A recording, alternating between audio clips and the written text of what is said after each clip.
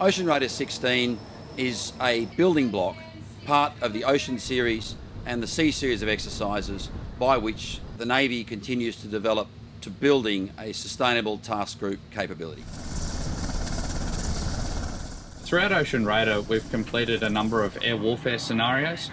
Additionally, we've also been providing some support to our mine hunters while they've been doing some mine hunting off the coast of northern Tasmania. And finally, we've conducted a choke point transit against an enemy submarine where our role was to support the task group in successfully evading that submarine. Wheels and chips, very good. We've had obviously HMAS Adelaide as the task group and the CTG platform.